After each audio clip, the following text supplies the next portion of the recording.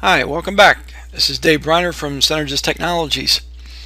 Today I'd like to review maybe two instances of sketch blocks. I found several instances in my past experience where they came in pretty handy. So on the screen I have a model of a slurry pump impeller, and these vanes, there's only one straight line, and it's this one right here, and the rest are all a series of curves and radiuses. So it'd be rather difficult to try to sketch that out. So luckily I have an AutoCAD drawing of this. So what I did is I just isolated one instance of the arm. And what I'm going to do is I'm going to copy this. So let's just Control C, and I'm just going to come in here and select.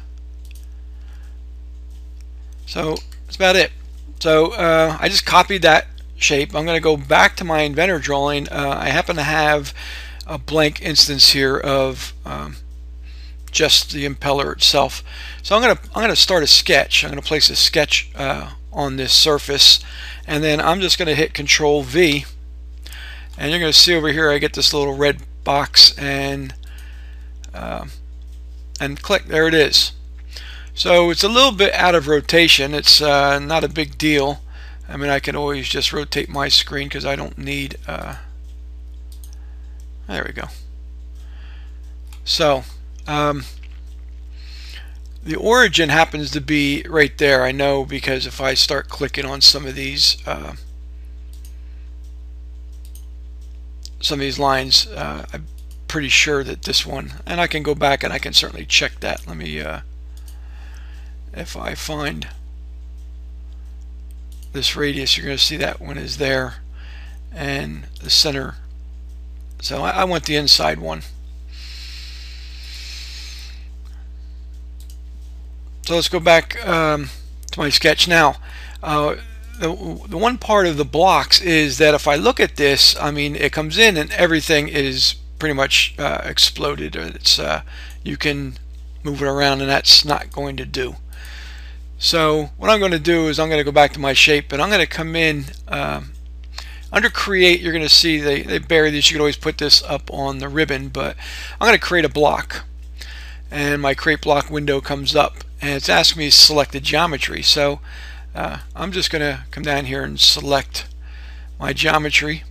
I'm going to select the insertion point, and I'm going to make sure I get the right one, and I want this one right there.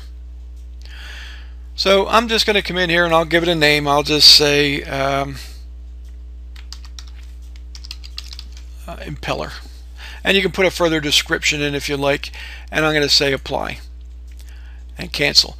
So you're going to notice two things right away. Right away, this thing is now it's solid. It's a block, which works great for us. And you're going to see that it added a folder over in the browser, and again, it's added that impeller block. I could always just grab this, drag it down in here, and get a second one, or I could right click and say what is it? It's place block, and there it is. So there's lots of ways to do it, but again, I'm just going to stick with the one that I've got. So what I'm going to do is on my sketch, I'm just going to take this and I'm going to choose my insertion point. I'm going to take that one and place it at my origin, and there you go. So it's easy as that. I'm going to finish the sketch. I'm going to go in, I'm going to extrude it, and I'll just say I'll extrude it 0.25. Oh, there, I got it. And from here I can continue to do whatever I need. So I can go in and I'll put a radius on this front nose, make that an 1/8, and we'll say OK. Oh, let's catch that one back here. So I'll add another one, and we'll just make this 1/4. We'll put one right back there. And what do you say? I'll add a fillet, and we'll make this. And we'll put that.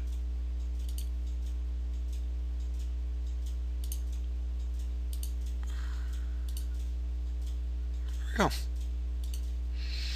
So there you got it, and that was pretty easy. Now I can certainly go on and I can choose my features. I'm just going to choose everything that I created around an axis, and let's select that one, and there's going to be 8.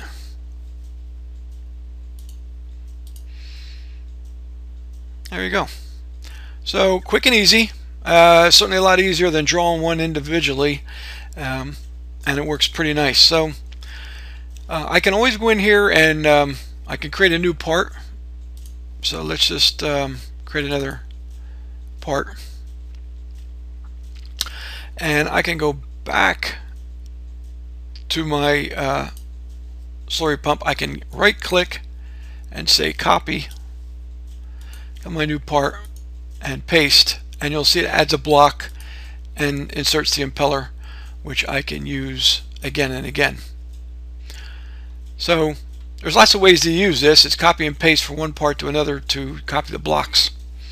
So that works pretty nice. Now the second instance, and let's just clear this up. We'll say no, and we'll close that. Now the second instance, I needed a real odd shape.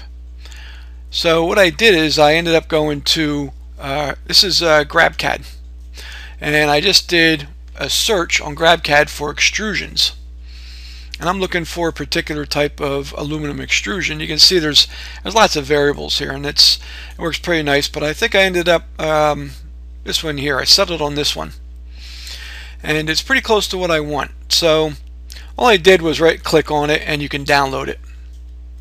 Now the nice thing about this is you're going to see that it's got, and I'll just click on it real quick. You'll see that when this comes, it's got a DXF file, JPEG. It's got the SolidWorks part, and that's going to help quite a bit. So what I did is I downloaded this earlier, and I extruded or put this into a separate part. So let me go back, and I'm going to open, and let me see where I put this. I'm going to say all aluminum profile. So here's the SolidWorks part.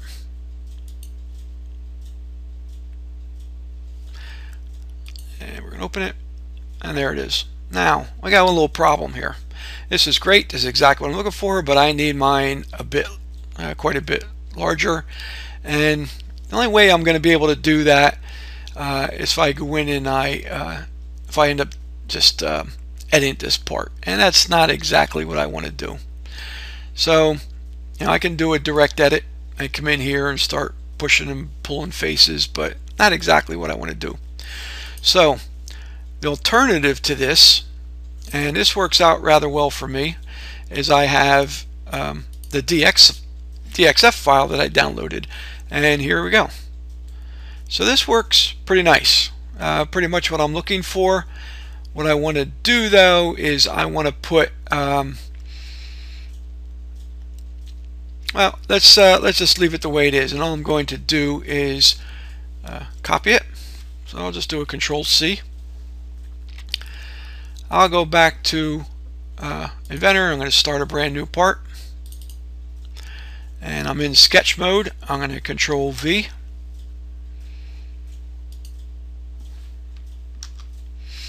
And I'll put this right there. So there we go. Now again, this is not constrained, so I can tug and pull and move this stuff all over the place, but not exactly what I'm looking for.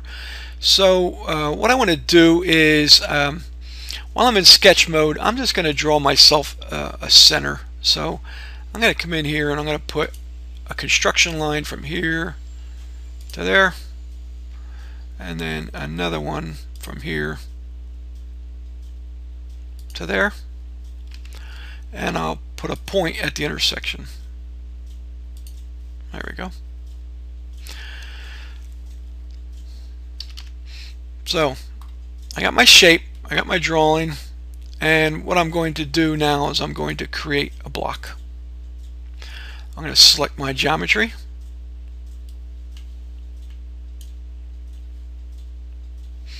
I'm going to select my insertion point, and I'll make this profile 1. Real descriptive here, and again you can put any description you prefer in there. I'll say apply, and now I've got a shape that is completely constrained, or I got myself a block that's not going to fall apart. So and again, you're going to see up here I've got my profile. There's my block if I want to drag another one in. So it works pretty nice. So the nice part about this is I can come in and I can constrain this to my origin. I'll finish the sketch. I'll extrude, and let's just we'll go in both directions, and I'll make this 24 inches.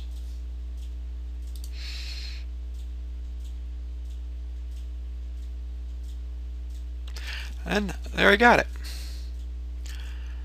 So now I've got one that I can come in here and I can control either with my parameters or direct input. And this saved me a lot of time. I'd have, there's no way I'm going to go in here and try to sketch this thing out to get a good extrusion. And this can apply with a lot of complex shapes. So whether you have an AutoCAD, a DXF file, a sketch from another part, you can copy and make a block out of that sketch and use it over and over again. So here's a method that I think it works great, has the potential to save you a lot of time, and I think it's just one of those that we kind of forget to use, or maybe we just didn't know it was available. So hope you enjoy it, get some use out of it, save some time. Again, this is Dave Briner. Till next time.